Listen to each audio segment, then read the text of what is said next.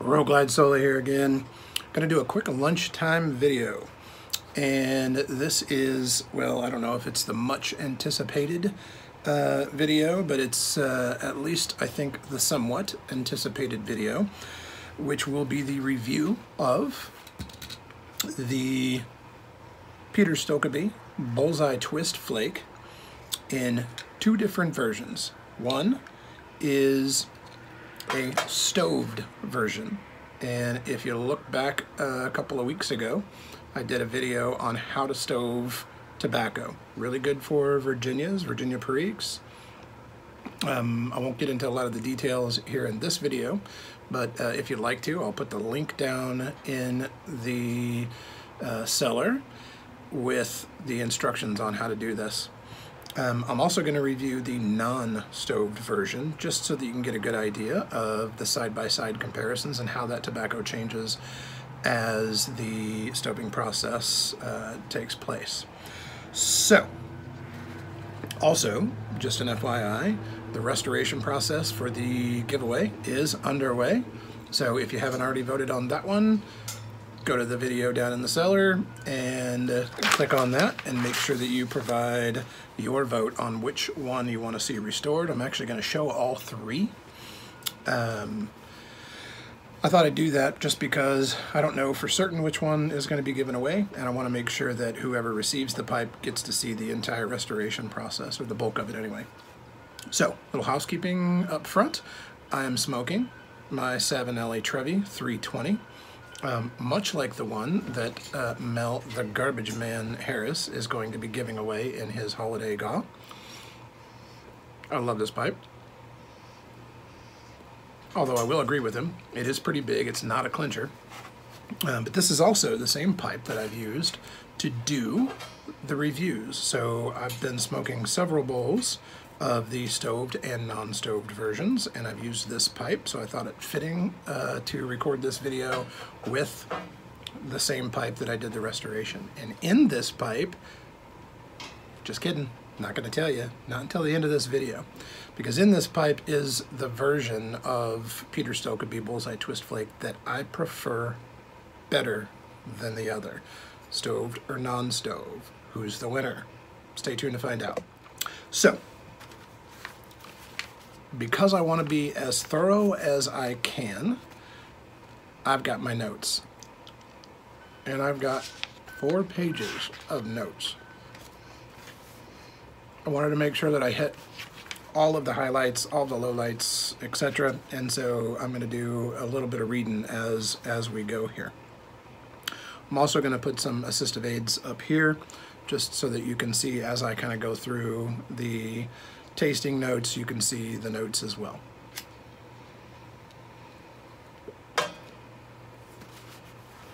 Okay, so first off, I wanted to have kind of a fair comparison between the two tobaccos.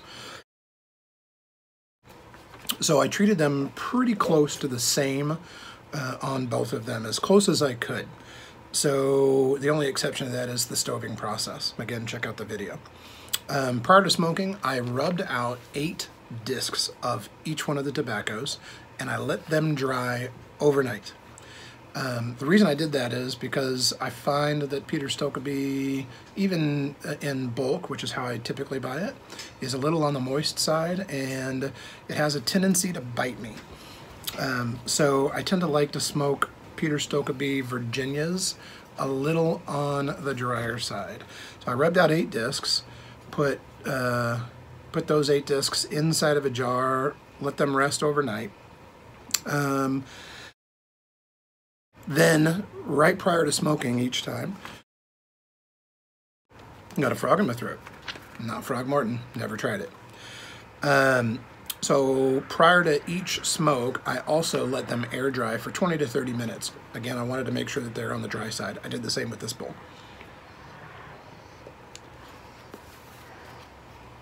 I wanted to make sure that the review was as comparative as possible between the two. So I tried to treat them exactly the same. So I had multiple settings where I smoked back-to-back bowls of each one of the tobaccos. And each time I took notes,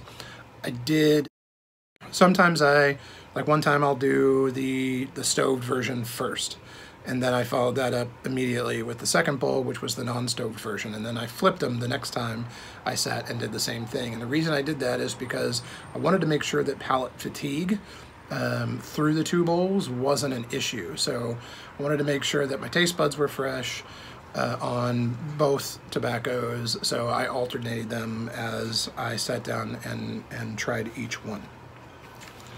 So, the reviews. I'm going to start with a non-stoved version, and I'll kind of break these down in the same format. I'll cover the aroma out of the jar in this case. I'll cover the char light, the first half of the bowl and the second half of the bowl, and I'm doing it that way because I find that this particular tobacco does change as you go through the bowl.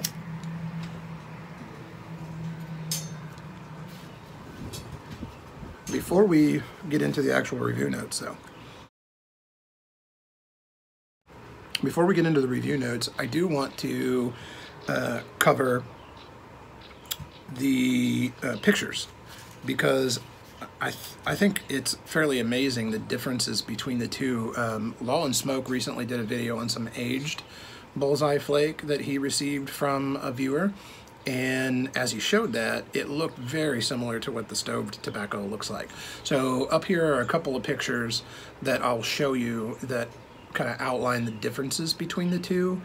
Obviously the lighter version is the non-stoved version, and the darker version is the stoved version. So it makes quite a bit of difference in terms of appearance, and I'll tell you it makes quite a bit of difference in terms of aroma, flavor, and all of that good stuff as well. So let's start with the non-stoved version. The non-stoved version, right out of the jar in this case, the aroma had a lot of fresh hay.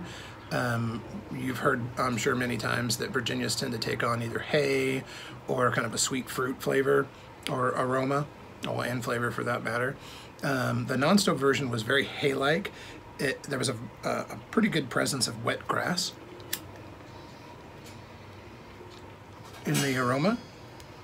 There was a slight sweetness, but I really had to look for the sweetness. And I don't know whether that comes from the Cavendish that's part of the twist, or if it was coming from the Virginia. I presume because there's such a strong hay note to this tobacco that it was likely coming from the Cavendish and maybe a little bit the Virginias. So on the char light,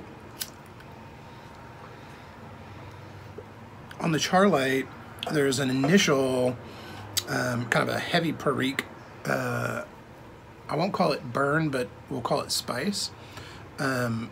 I find the non-stoved version kind of in general a little harsh, and again that's why I go through the whole drying process with this particular tobacco. It bites me. I don't know if that's the Cavendish or just the Virginia.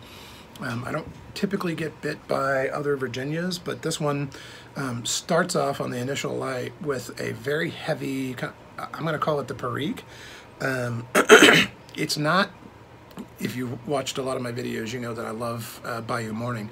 It's not the same spice as what you find in Bayou Morning, so I presume it might be, to some degree, the Virginias in it as well. It is a little bit on the harsh side on the initial light. The first half of the bowl is, the hay is continues in the first half of the bowl. It's very present, very forward. I would say that that's definitely the Virginias. It reminds me of, in my tobacco lineage comes from predominantly cigars, and this tobacco reminds me a lot of a Connecticut wrapped cigar. It has that real strong hay presence, but it also kind of reminds me of spring in Kansas, where I grew up, where you go through a lot of the country roads, and farmers are cutting the hay, and you get a lot of that same flavor in the tobacco. There is an occasional sweet spot in the first half of the bowl, and I presume that comes from the Cavendish. It's not real strong, but it's just kind of sweet notes that hit you on occasion. And remember, I did rub those out, so that little bitty piece of Cavendish in this tobacco gets spread out fairly well, and I find it's a little hard to get it dispersed within the rub.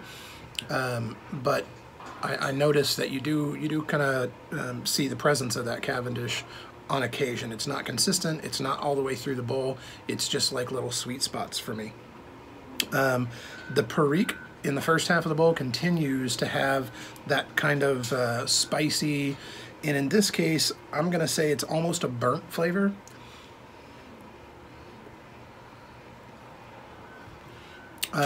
It's not unpleasant, in my opinion. It reminds me kind of burnt toast. I actually like burnt toast. I like burnt foods in general, although I like my steak medium rare, which is how you should eat it. Second half of the bowl on the non-stove version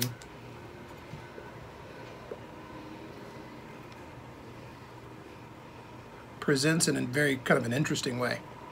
There's almost a buttery texture, and the only thing that I can mentally compare that butter texture to is if you're a wine drinker. I'm not a huge wine drinker, but when I do drink wine, I like Chardonnays. I like the darker wines because they give that kind of a buttery mouthfeel to it.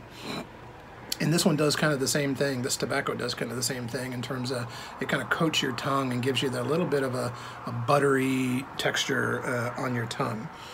I actually find that very pleasurable, which is one of the reasons that I like this tobacco, despite it being a little on the harsh side for me. The second half doesn't have as much bite as the first half. It tends to mellow out a little bit as the bowl goes down, especially as it gets towards the end of the bowl. And the flavors seem to kind of meld together. This is why I like the Bullseye Twist Flake. I'm not too fond of the first half. I'm not too fond of the flavors or how the Perique presents itself, but I am fond of the second half of this bowl and the flavors that kind of mold together. That burnt flavor is still present, but it works really well with this tobacco. I also should note that same kind of a burnt flavor, I get that from a lot of Peter Stokkebye Virginias, the Twist Flake and the Navy Flake. So I get that same kind of a Virginia burnt flavor from those. I actually like it. It's not one of my favorites. I do tend to like a little bit on the sweeter side, the fruit side of Virginias, but it makes for a nice change of pace on occasion. Right at the very end of the bowl, I mentioned that things kind of meld together, but also this kind of a raisin, and really like if you stuck your nose in a box of raisins, you get a very strong raisin sense out of this one. So it does finish on the darker side for me. Conclusion for the non-stove version, in general, it's a little on the harsher side, which is why I don't go to it every day. It's somewhat bitter at times, and that may have to do with the pH, my body pH. I notice that my mouthfeel kind of gets to the point where almost as if you're eating like the salt vinegar potato chips. If you eat a whole bunch of those, you get that almost like a weird texture on the inside of your mouth, and I get that from this tobacco. But I do like the grassy and the hay notes that I get from this tobacco. So conclusion, it's a good smoke. I keep buying it, so it must be all right. But now we're going to move to the stove version. So as you saw in the pictures, the stove version's a lot darker. The aroma out of the jar, all I can say is wow, it is a huge difference. It's not even like the same tobacco. There's a lot of stewed fruits, and I hate using that term because I think it's used a lot. But as I was thinking through kind of what mentally I could connect to this aroma, when I was a kid, my mom and dad used to always make breaded tomatoes, stewed breaded tomatoes, and I could never get over the texture of those things, and I absolutely hated them for that reason. But the smell of stewed tomatoes presents in kind of a almost like a stewed fruit, what I think of when I think stewed fruit way. Really sweet. That's probably from the bread that's in the tomatoes, but a really sweet, really deep, dark kind of aroma, and I get that same aroma in the stoved version of Bullseye Twist Flake. The wet grass is still there, but it's a lot more kind of a secondary component. I think the predominant component in the aroma is the sweetness. The hay is almost all but gone. You really would have to look for it to find it. So the differences between the aroma between the stoved and the non-stoved version are, to me, almost night and day.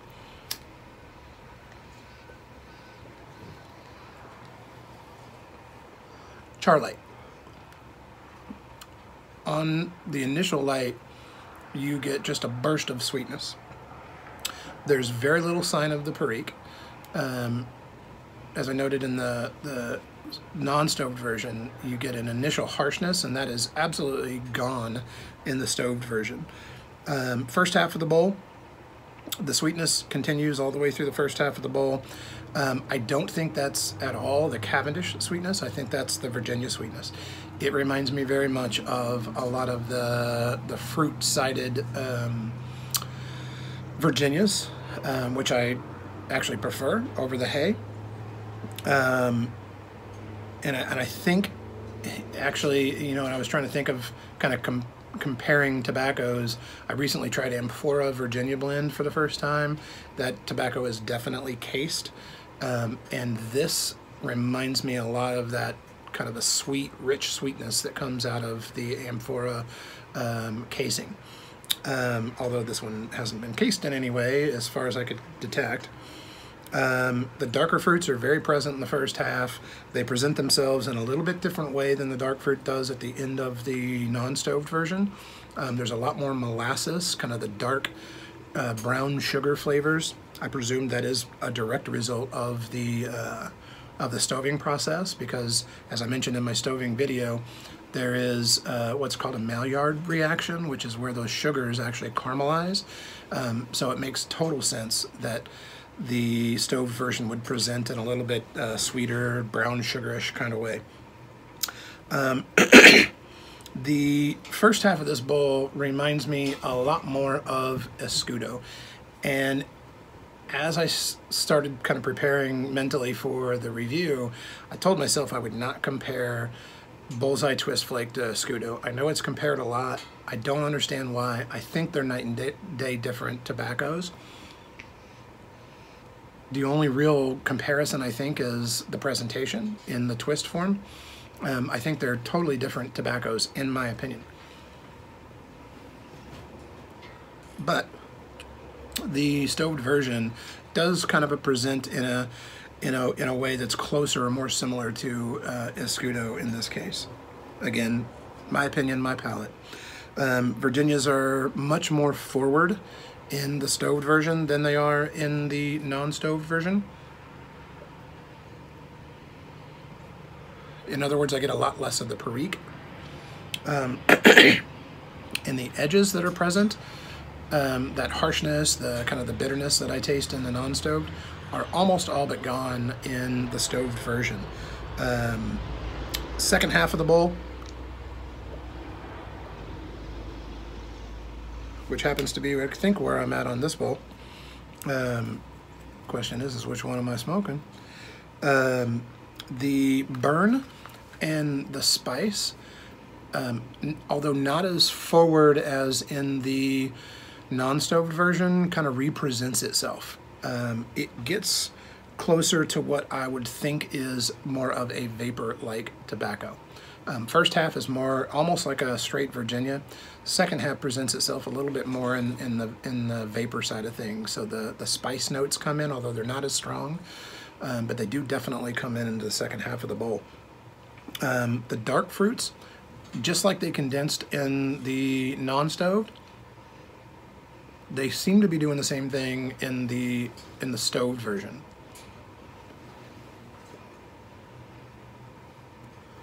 Second half, you get a little bit of the nose tingle that you get from a normal vapor, and I presume, again, that's from the Perique.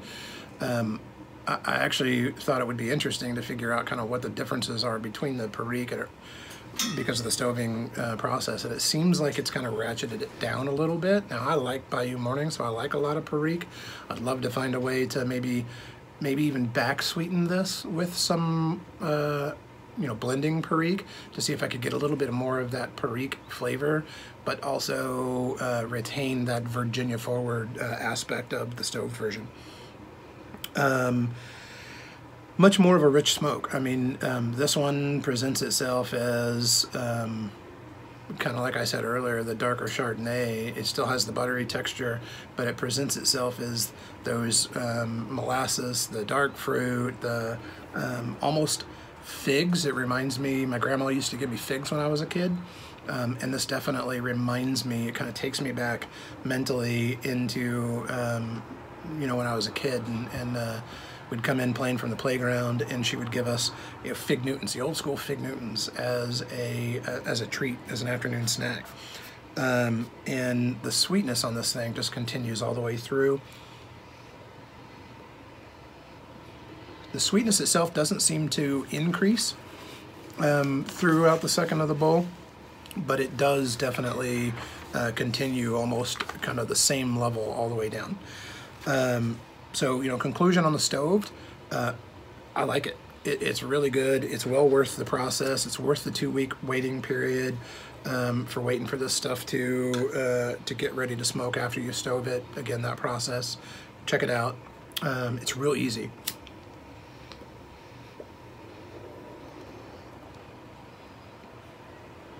So, you've heard the review of the non-stoved. You've heard the review of the stoved. So which one do I like better? What's in the bowl? The winner is the stoved version, for sure. I mean, this stuff is amazing. On its own accord as a non-stoved version, I think I'd probably continue to buy it. And I think it'll probably get better with age. But when you stove this stuff, I gotta tell you, it is amazing. In my opinion, it's actually one of my favorite tobaccos. Recently, I bought 8 ounces of the non-stove so I could do this comparison between the two. And I gotta tell you, I'm seriously considering stoving all 8 ounces of that, just because that's how much I like it. So what's up next? Next in the Peter Stokkebye Bullseye Twist Flake experiment. If you've watched a few of my videos, you know I like kind of the experimentation process. I think I'm going to do 2 new experiments. One is I'm going to do a side-by-side aging of the stoved and non-stoved. Not going to be able to do that video for a year or two, but I'm real interested to see how the stoved version ages. Will it continue to mature? Will it continue to get sweeter? Will those sugars in the tobacco continue to ferment in the same way that the non-stoved version will, or will they kind of come together in terms of that sweetness and that aged sensation? The stoving process to me kind of seems like an instant age, especially based on what Low and Smoke showed and the pictures that I showed you. So that's one experiment I want to try. The other one is I want to do kind of a 4 tobacco side-by-side, which is a non-aged stoved, an aged stoved, an aged non-stoved, and an aged stoved. That's a mouthful. But I really kind of want to play with this tobacco and kind of keep seeing what it does over time. And I'm kind of excited to give it a shot. In the meantime, I've got some more stoving to do. I've also got some pipe restorations to finish, and I've got more work to do today. So I think I'm going to get back to it. So let me know down in the comments what you think of the review. Again, You know, this is my real first review of tobacco. I struggle sometimes with looking for the words and looking for the connections, the mental connections around flavors that I taste and how to articulate those. I used to do the same thing on beers. It's hard to connect flavors, aromas to words. So let me know what you think. Let me know if you want to see more reviews. I actually had quite a bit of fun doing this experiment. And I got to buy more tobacco, so that never sucks. Keep an eye out for the restoration videos. Again, if you haven't voted on which one you want the chance to win, either the Chippendale Poker, the Ewan Reese author style, or the Bertram Bulldog. So take a look at that video down below. Go put in your vote if you haven't already. And hopefully that video will be coming out soon. It's going to take a little bit of production post video, but I'm looking forward to getting that one out to you guys so that you can see that restoration process, provide me with some more pointers so I can continue to get better and learn from all of you. And that's about all I got for this afternoon. So once again, I am Road Glide Sully. I'm going to change it up a little bit. I am going to catch you next time, but also want to say for all of you riders, keep the rubber side down.